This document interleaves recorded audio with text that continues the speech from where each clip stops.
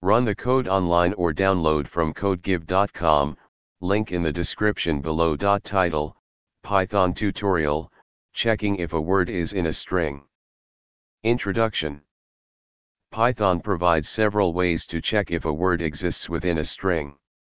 This tutorial will cover different methods and techniques to accomplish this task, catering to various scenarios and requirements. Method 1, using the in keyword.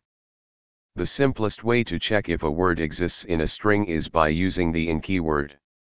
This method is straightforward and suitable for basic checks.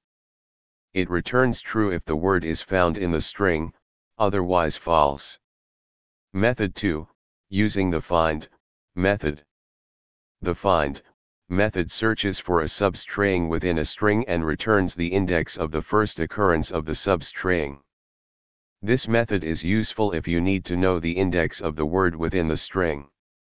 Method 3, using regular expressions, regex. Regular expressions provide powerful pattern matching capabilities in Python. We can use the re module to check if a word exists in a string. This method allows for more complex pattern matching and is useful when dealing with patterns rather than exact substrings. Conclusion. In this tutorial, you've learned different methods to check if a word exists in a string using Python. Depending on your specific requirements and constraints, you can choose the method that best suits your needs.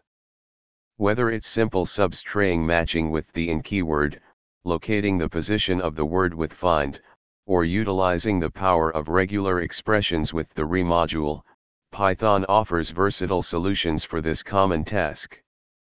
ChatGPT